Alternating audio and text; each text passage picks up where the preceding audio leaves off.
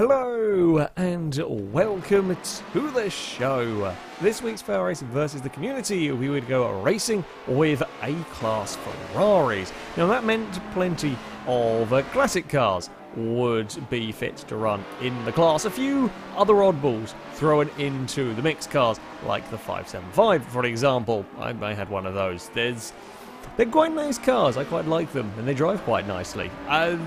Maybe not the cleverest of choices, shall we say. I mean, the car we're following here, off of the line, got in a bit of, I guess they got a bit of bother, just got swamped a bit through those opening corners with all sorts of cars fighting away past, now coming under pressure from one of the 250 GTs, although it was looking for a way past an F50. They're trying to go three wide. It's not an easy corner to get an overtake done, let alone trying to get three cars through all of that. So the 250 on the outside would get the pass done. In fact, the 250 would go off chasing down the F50 towards the next corner, and that would get the move completed. The F50 tries to get back on the exit of the hairpin, can get alongside, actually gets a big slide on his own, and not quite able to maintain the speed, and it's the 575's turn to pounce up the inside of the way through the S's. A good manoeuvre. It's not an easy place to fit two cars wide, although the F50 was looking for a way back, couldn't quite do it though on the run up towards those next couple of corners. Towards the front, and fairly early on already, the field would start to spread out. Often can be the way things go when you race the higher classes of car.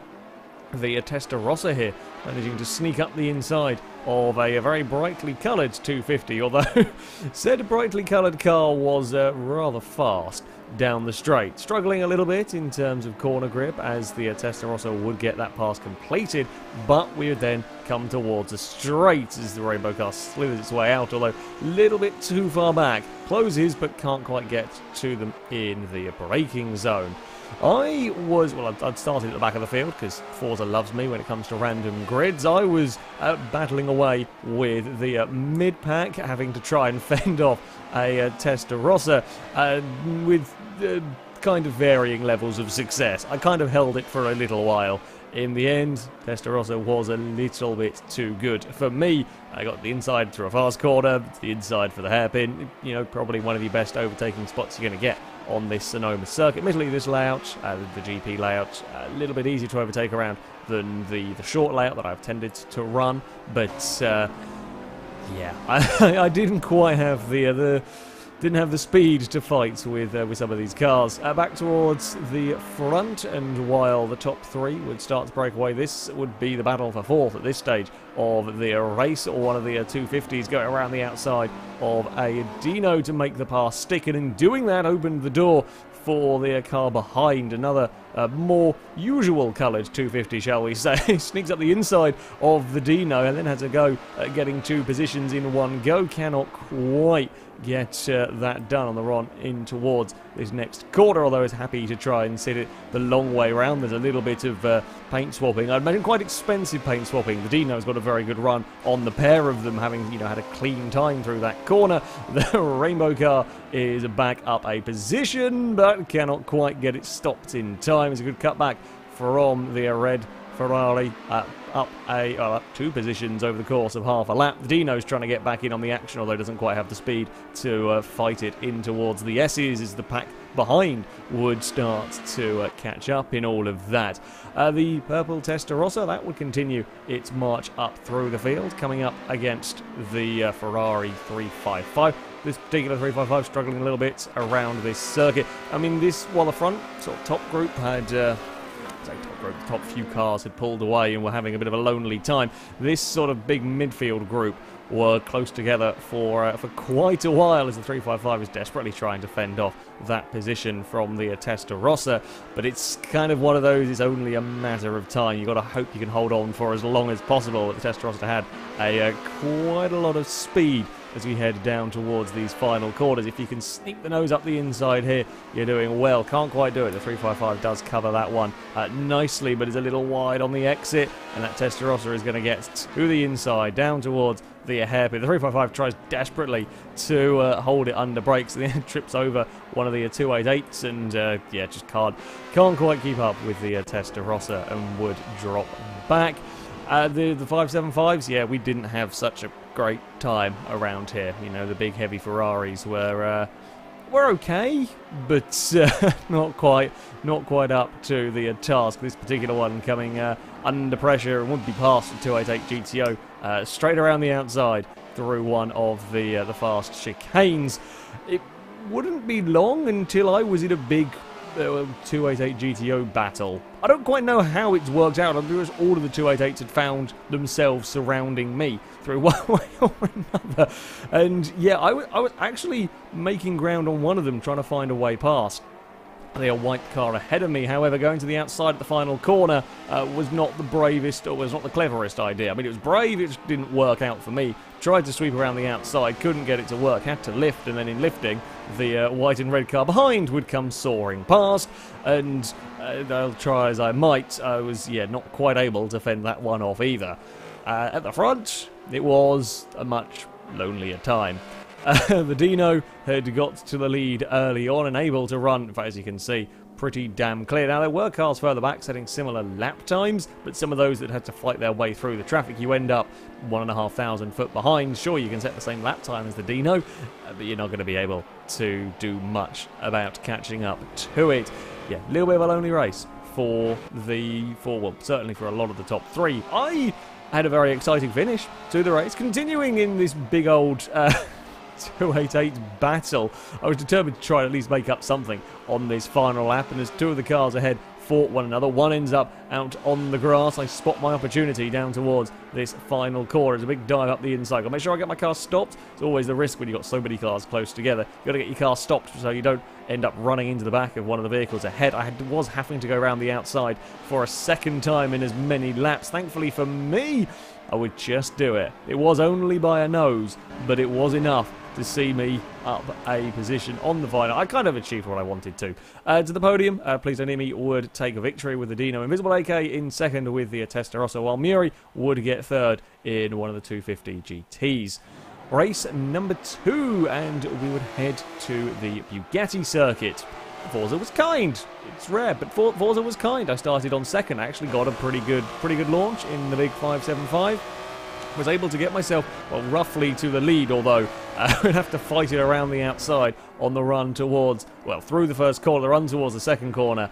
The 250 LM would squeeze past. There wasn't much I could do. Like, I immediately recognised the unbelievable speed of the 250 LM, and yeah, there was very little I could do about about that one. However, it did leave a nice little door for an opportunity for me to sneak the 575 back past one of the GTOs, although it was only ever just about alongside. I couldn't quite get the pass completed here, and it's again, there's another corner where you are a really long way around the outside. I used as much of the racetrack as I possibly could on that one. Still we go side by side, although I have got the preferred line down towards this next corner. There's another GTO behind, though, waiting to try and follow through, and sure enough, with the red car out wide, that blue GTO would get a pass. These are very expensive races, let's face it. In this kind of this kind of circumstances, these are pretty expensive races. In fact, I would be surrounded by classic cars for much of this one. I would slip to third and then come under increasing pressure from another GTO. This one right around the outside of the chicane. Admittedly, I may have got some wheels across a curb and got my car very sideways. Not the cleverest thing to do. It's surprisingly easy to do with the 575. Yeah, needed to be a little bit more careful. Even if I held it there, I'm pretty sure this car would have either gone past down the straight or gone past by the time we got to the next corner, because he was already long up the road by the time we got to the end of the lap, chasing down that second place vehicle. Again, kind of like we had seen at Sonoma. With these, much faster cars, it is easier for the races to get spread out, and we did see a fair bit of that going on here. This was further back outside the top 10. Ferrari Dino in 355 fighting for position through that chicane, trying to give each other enough space, going too wide through what is a pretty nasty back chicane. Problem is, the more they fight, the more they slow each other down, and well, the more you end up doing that, you're going to let the cars behind start catching up as they head into the final corner. I think there's a lock-up from the 355 causes them both some trouble. The Dinos determined to try and make that position work around the outside of the final corner, although wheel across the curve. I don't think quite made the sand trap. Not ideal car position, and here comes that 250 LM with a huge run out of the final corner with everybody far too busy fighting one another. The LM gets 2 positions in, well, kind of one straight, not even a quarter, just one straight, and that is enough to get the positions to work. Where we did find groups of cars, I mean, you can see here, this was for 8th place between the F50 and the Testarossa, I think it was. You can see the gaps that were emerging in the field. It's just one of those things that can happen in races. There was a shunt in the earlier stages that did spread the field out even more. So, yeah, it was not perhaps the most exciting of races for everybody. If you did end up in a little battle, though, like this one, it was quite good fun. The Testarossa, well, just about getting it stopped. Not quite making a normal line through all of that. The F50, far superior when it came to the corners. The Testarossa, a little bit faster when we got to the straights. And again, the Testarossa, despite that earlier mistake, would lead by the time they got towards this next chicane. However, the F50, so much better through the corners. It is the inside for the first part of the chicane, around the outside for the second. Testarossa, realising it was a little bit beaten when it got to the braking zone, is nice and kind to the F50. Yeah, it's a good pass. Good pass. Not an easy one to get worked for that chicane. It's a rather nasty corner. While it might have been a fairly spread out race for most, I had actually managed to reel back in one of the GTOs. I was sat in 4th place, but in reeling in the GTO, I'd also been caught by another 288. So I wanted to race against the 288. This was an interesting battle. The 250 was very, very quick down the straights. My 575, more of an overall car. The 288 behind me, much more of a handling car. Although I wasn't that much faster than the 288, which was a little bit of a concern and a silly mistake by me through this sort of nasty downhill section. I just ran too much across the inside of the corner, turned in a little bit too sharply, trying to defend my position, sort of bobbled and made a mess of that particular corner. And while I would, fight my case to try and make it stick when you're on the outside of the car that's better handling than you, you know you're going to be having a pretty tough time. At the front of the field, it would be the 250 LM that shot off at the start that would go on to take victory, but only just.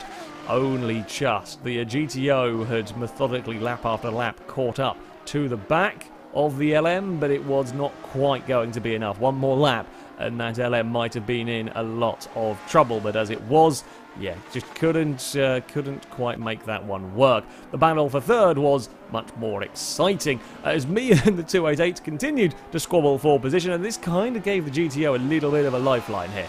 Kind of gave it because we were stuck going side by side for, well, half a lap. We're still going side by side. I looked trying to go around the outside. Again, I can't quite make that manoeuvre work. I just couldn't get my car to the inside of the place that I wanted to. And this was the point where the GTO was going to stack all of us up, because the GTO wasn't particularly good around these final corners. 288 trying around the outside of the GTO. I spotted an opportunity to draw alongside. I got my nose there, but it wasn't going to be enough. In the end, we would finish the race as we had kind of started that lap. I couldn't quite find a way past. So TR King Copper would take victory with the LM. IX Twisty in second, with EVR Liam T just about holding on to the podium with his GTO as well. Our third and final race, we would head to Mugello. Of course, we'd have to go to an Italian circuit at some point if we're racing Ferraris. Now, Mugello is an interesting track. A lovely wide turn one. Unfortunately, you see a car got lag fired. Very, very powerful lag cannon. That one launched somebody into the gravel trap on the outside. Yeah, turn one, very, very wide, and then it feeds into these chicanes where you sort of spend a lot of time side by side. You certainly get a lot of kind of sort of two trains forming. You get a lot of too wide for a number of positions backwards in these opening laps. The GTO making the pass stick on that 288. There's a long way around the outside, but the GTO did a great job of getting that pass completed. The GTO would then be in a little bit of trouble trying to hold it around the outside of California. Couldn't quite make that one stick with a big oversteering moment, managing to at least keep it off the runoff area. Yeah, the 288 would fall back to a 4th place, as the rest of the cars would kind of just about sort themselves out. This was certainly one of the more manic races, most manic race we had here, at least, with plenty of action. It did get a bit spread out, but it wasn't anywhere near as bad as previous rounds. This 250 GT had many straight line speed. The California, no real match. Neither was the 360. No, that's going to go soaring past. It go busy itself chasing after a 288, almost getting to 3 cars down the length of the straight. It is a long straight here at Mugello. It is a very, very long straight, although it did rather struggle to pull up at the end of it all, as you can imagine, with all of the straight line speed. Not quite so much in terms of the grip, although was able to get that pass completed and busy itself chasing after the vehicles ahead. At the very front, well, the top 2 would be lapping plenty quick and able to pull a pretty damn big gap to the cars behind. Again, cars behind fight for a couple of laps, and these 2 could escape away, although they would then start fighting one another. The 360 Challenge leading the way, trying his best to defend from that GTO. 250 a little bit quicker down the straight, although was going to have to do it the hard way. The 360, big dive under brakes, get it judged perfectly, pretty much. Gets it stopped, gets it parked on the apex. The GTO unable to quite get the cutback at the first time of asking, although through these S's, that would be a repass for the GTOs. Now, got to be careful on the run down towards the next turn. The 360 Challenge can't fire the car up the inside, and indeed the GTO doing a good job of covering that inside, just able to make sure that there's no room for the 360 Challenge to fight back. And once you can get out of that sort of initial dangerous areas, the 360 Challenge can get close through here, but these are not particularly good overtaking opportunities, and in the end the GTO was just a little bit too fast. The Dino, well, that was going very quickly, but was very much stuck in traffic. Having started down the order, you got a lot of cars to try and fight through in these opening laps, especially when you come up against, 2 cars you might be significantly faster than, but they're busy fighting one another in the shape of the California. The 288 had a little bit of a mistake and would drop to the back of this group as we head up towards the final corner. The Dino is going to be brave and try and go around the outside at the final corner. Is not a pass that gets pulled off particularly often. The Dino holds it there. It was a very, very good effort. The Dino can hold it there, however, does not have the straight line speed as they head down towards the first corner. The yellow GTO with many speeds comes soaring past. Now the white GTO wants to buy into all of this as well. And this is the frustration when you have one of the handling cars you've got coming up against some of the speed cars that absolutely soar past you on the straight. You can't really slow them down there. You get to the corners and then they slow you down. The 288's managing to try and, too many cars in too small an area, and one of the 288's coming off a little bit worse. But yeah, trying to make your way up through the field is not always so easy when you've got all these big battling packs. The many colours of GT, well, that would be very fast down the straight, and again using that, clearing the California, putting himself up into a 3rd place. And again, around this track, while it might not be the most outright power necessary track, it's much easier. You lose less time when you can power past a car on the straight than when you have to try and outhandle it and you get stuck in battles for 2 or 3 laps or whatever. At the front, having fought for that lead once the GTO had got himself to that first position, was able to pull out a little bit of a margin. Wasn't as comfortable a margin as we had seen in some races, but yeah, it was just a bit too quick for the rest of us to really deal with. So yeah, would be the GTO taking victory, the Challenge, 360 Challenge in 2nd, while the multicoloured GT would come home in 3rd. Once again, I would have another mad final lap, and I wasn't the only one.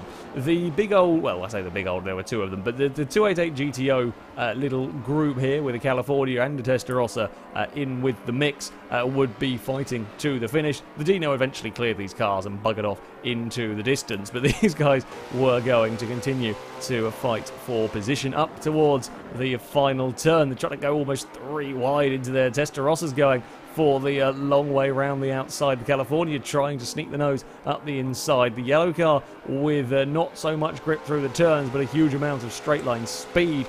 Is perhaps not quite in range to catch these two. The California would just outstretch the 288.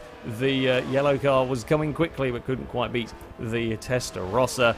It was a mad finish for those guys, and likewise a mad finish for me. I got stuck up a little bit behind a Ferrari FF that was pretty awful. It was very quick down the straight, absolutely awful through the corners. I managed to finally sneak a pass up the inside, but then we go 3 wide in towards the next corner. It's a bit of a squeeze through all of that. I find myself yet again fighting another 288 GTO. There's a bit of, again, a bit of paint, probably between two of the least expensive Ferraris in, in this race, as I'm still stuck on that outside line. Now, I know I've got to be far enough away from the FF. I know the FF is going to have a lot of speed out of the final corner, so I had to try and make sure I could get clear of that. Still wanting to find a way back past the purple 288 if I could, and he runs very wide through that back chicane. I carry a lot of speed down here, but I'm forced to that outside line. I know that's not really likely to work. I want to sort of cut underneath, try and get a run towards the finish line. I can't really do that. The 288 does a good job of covering